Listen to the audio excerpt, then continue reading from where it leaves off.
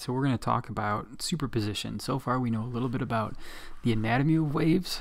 We've learned a few different formulas for frequency, for period, as well as the actual wave formula, which was V equals lambda F. Hopefully you've had some chance to, or a chance to practice with some of that.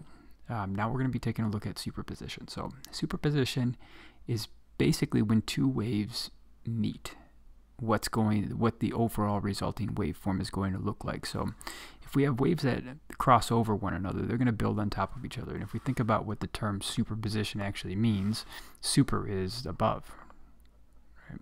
And position, we know what a position is. So superposition is basically an above position. So if one of these waves were to sit on top of the other wave, it would get it would get larger. If some of these waves were to cancel each other out, they would get smaller overall. So let me show you what I mean by that. So with this first example here, this would essentially be like one wave traveling this direction and my green wave over here traveling this direction. And we're going to see what happens when they collide with one another. Right? So in order to do that, we have to sort of look at this piece by piece. Piece by piece meaning, let's look at right here, what's going to happen to this section of my wave, and then we're going to go down to see what happens to this next section and this next section.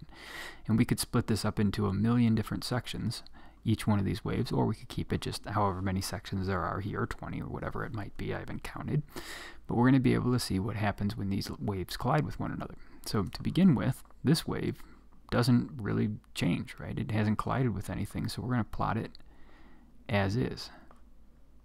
But when I get to this section right here, there's an overlap. And we want to see, well, when these two waves overlap, what are they going to do? Well, to begin with, my green wave here, if we take a look at, again, just this one section here, so everything along this vertical line here, we want to see where are these individual waves at this point. So my green wave, whatever that wave may be, it might be somebody hitting a snare drum, it could be somebody talking, it could be a musical instrument playing like a trumpet. Whatever this wave's coming from doesn't matter. What matters is, to begin with, that green wave is right on the equilibrium, right at 0. And along that same line, my yellow wave is 1, 2, 3 points above the equilibrium right there.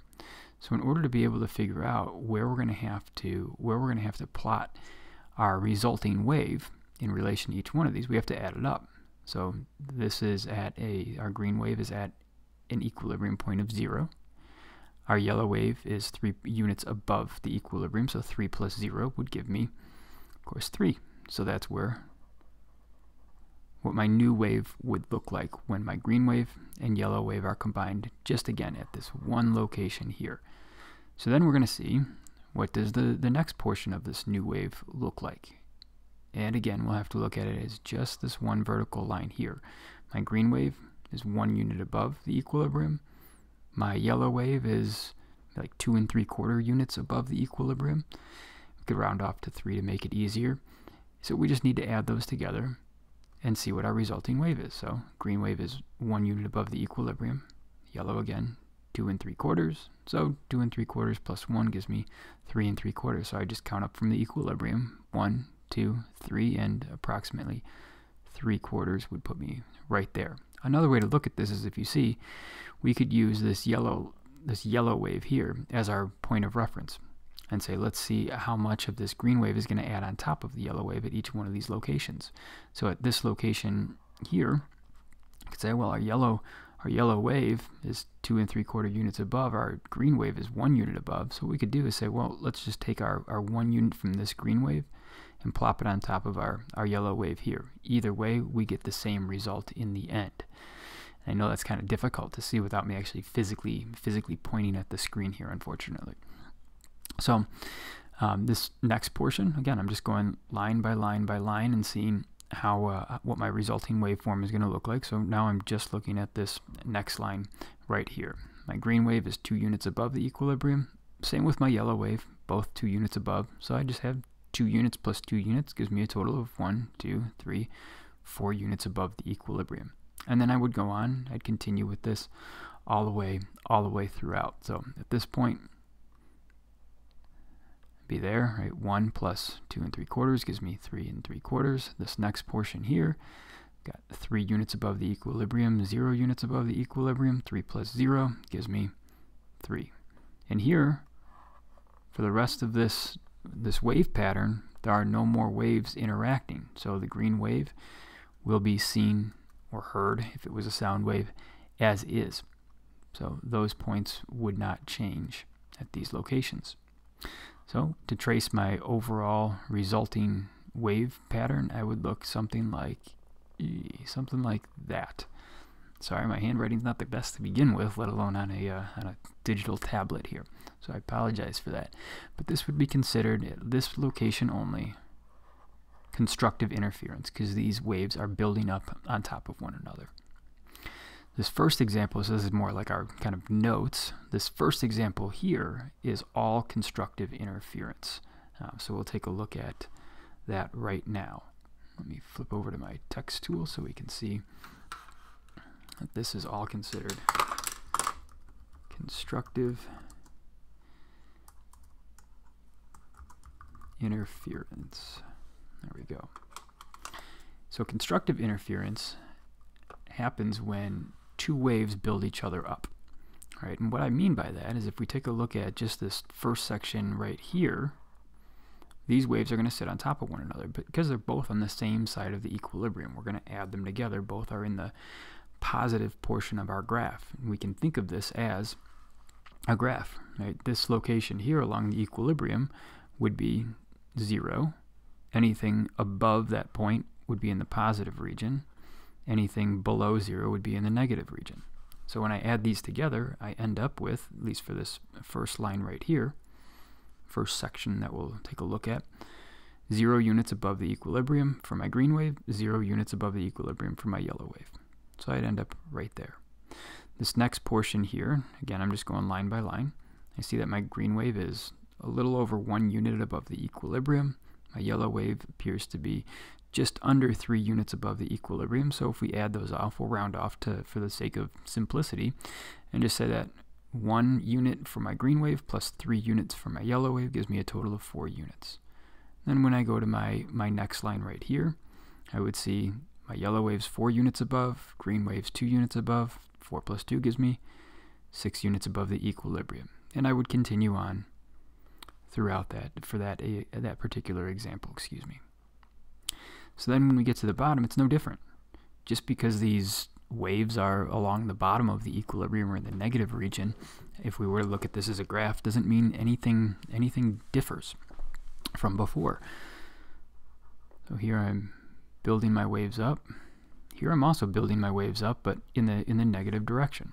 Right? If I were to count at this particular line here and see where my individual waves lie, let's see, well, the green wave is a little over 1 unit in the bottom direction, or in the downwards direction, so that would be -1.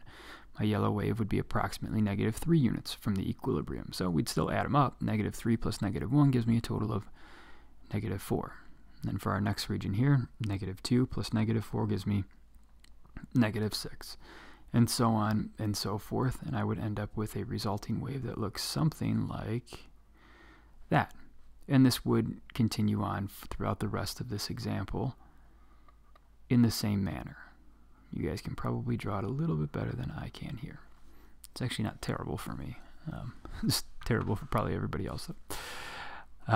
So that is constructive interference in a nutshell. It's a lot like building construction, right? When a building's being constructed, it's being built up and built up and built up until we get to our final resulting building. The same thing is happening here. Our waveforms are building each other up to get to this final resulting waveform. Now, destructive interference, on the other hand, is an example like the one down here. And it, excuse me there, and it is just like destruction or destroying something in real life. If you destroy something, let's say the building is torn down to make way for a new building construction or something like that, as that building's being destroyed, it ends up getting smaller and smaller and smaller until nothing's left. And the same thing happens with destructive interference. the rules for adding our waves together still hold true. The only difference is sometimes we're going to be adding a negative to a positive, so in a way we're going to end up with subtraction. But you can still think of it as addition, and let me show you what I mean by that. So this first portion right here, first reference point that we'll take a look at, so along that blue line, our green wave and our yellow wave are both at 0. So 0 plus 0 gives me a total of 0. So now here's where things get to be a little bit different. We can still use addition to help us out here, but it's going to look slightly different than above. We're not going to be building up on top of one another. We're actually going to be tearing down. So at that location, I'm able to see that my green wave is 1 unit above the equilibrium. My yellow wave is 1, 2, 3 units below the equilibrium. So I end up with positive 1 unit above, negative 3 units below. So positive 1 plus negative 3 gives me negative 2. So I would end up plotting my resulting wave right at around negative 2. We get to this next section here, and I'm at positive 2, negative 4. So I'd be at exactly negative 2. Here we were just slightly under negative 2, because really this is slightly above 1. This is slightly above 2 here. But then the same thing would happen for this next reference point here. Slightly above 1, little below negative 3 here, so I'd plot my next point somewhere around there. When these waves cross on a node, remember there's no interaction at a node, or we remain at a equilibrium of 0, or an intensity of 0. If this were sound, we'd measure that intensity in decibels. We could measure it in watts per meter squared, which is what decibel really is. But we can also think of it as just simply each one of these units is some sort of intensity value. You could think of it as just simply unit.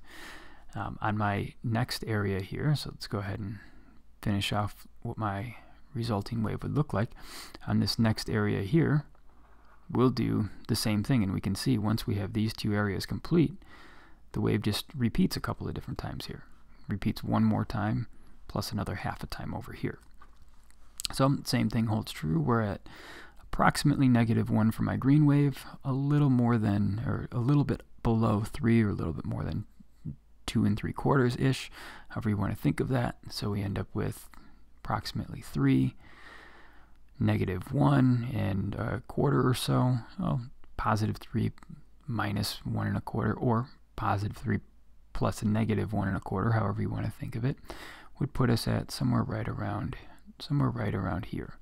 The next value for this reference point is a lot easier because we fall right on lines. We're at positive 4, negative 2. So positive 4 plus a negative 2 would give me a positive 2. And then I would continue on. Looks like this point and this point are the same because of where my waves cross those particular reference points. And then by the time I get down here, my green wave and my yellow wave are both at 0, so 0 plus 0 gives me 0. So I would end up with a wave that looks something like that. And again, it would repeat over here, it would continue to repeat, and would continue to repeat over here. And of course, we could go line by line by line by line and see that we are approximately correct with this drawing. So that is destructive interference. Again, constructive interference, we basically have waves sitting on top of other waves. Destructive interference, it's a lot like if we had a hole and we had a mound of dirt.